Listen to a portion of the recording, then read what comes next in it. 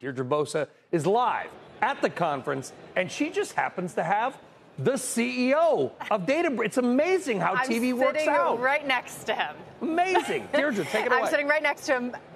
Ali Ghodsi, always a pleasure to sit down and talk with you. Before we dive into some of the announcements today, Disruptor 50, we just announced the list. You're number 3. You were number 5 last year. Tell us a little bit about the journey, because Databricks is a company that's, a decade or more old, yet you are a darling in the AI world, seen as AI native. What did you get right early on? Well, I mean, we always knew that AI is going to be big. Actually, the field was called this esoteric name, machine learning. So one of the things we got right is let's not call it machine learning, let's call it AI. There was a lot of, drama around that. But, we thought it was going to happen faster, and it was just kind of slow for a decade. And then the 2022 ChatGPT moment, it just exploded. So, I mean, we were kind of right and wrong about the timing simultaneously. And you guys were basically perfectly positioned, because if data is the new oil, that's exactly what Databricks does. Let's talk a little bit about today. Lake-based was I thought it was really interesting. That makes data more useful for the AI era, but it also brings you onto the home turf of really big tech companies like Oracle and Microsoft and Amazon. What gives you the confidence that you can compete with these guys in their own backyard? Yeah, I mean, so basically this technology hasn't changed for 40 years. It's been basically the same. And, it's so locked in. Once you have your data there, you can't move it out. The really interesting thing that has happened is that now agents are creating databases.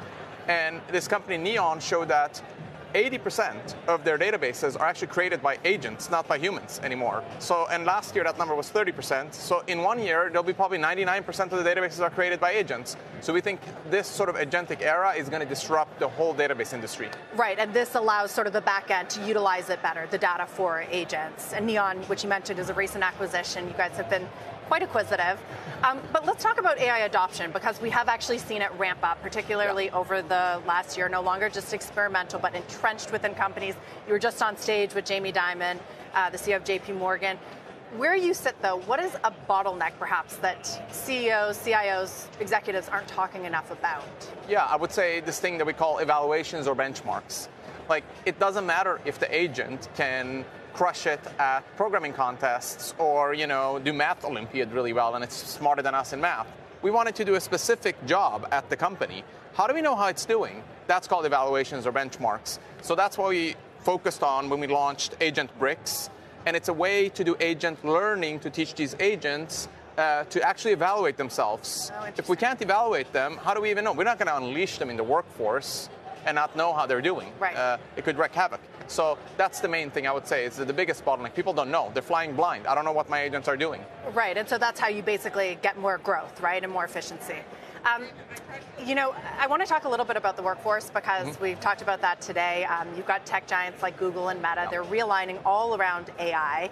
What's the Databricks and startup advantage when you're competing in these kinds of talent wars, which I think seems to have heated up this year, but you tell me? Yeah, I mean, it's very dynamic, and it happens quickly. We'll see, a really popular company, there's drama within it, and then everybody's exodus of all the AI researchers just leaving. And we just try to, in those times, pick the best that we can. There's been multiple of these now happening. I mean, I'm not going to name any particular ones, but we'll see that, company that has everything, and then suddenly, there's lots of people leaving, and then they go to another one, and then back and forth. So, it's just this movement is crazy. I have not seen it in the last 15 years. That, suddenly, okay, everybody wants to leave this company. Now, suddenly, everybody wants to join that one, and back and forth, and so on. So it's happening quickly, and it's fierce. One really quick question I'm going to sneak in. I've asked you a million times before about an IPO, but it feels like the window is opening, and everyone is chasing AI. How are you thinking about Databricks' timing? Yeah, I'll say like Andrew, we're definitely going public. The question is just when. It's not an if.